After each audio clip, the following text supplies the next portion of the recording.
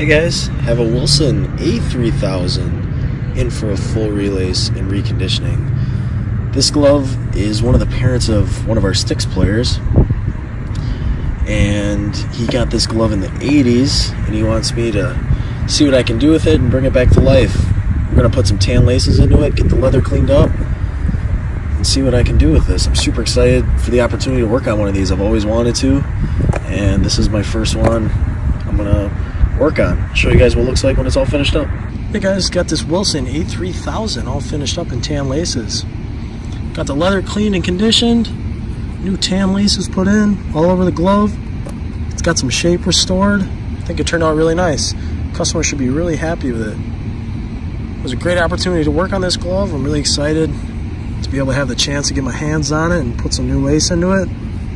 I think you should be really happy with it. If anyone else wants their glove worked on, please contact me on my website, www.16ballgloves.com.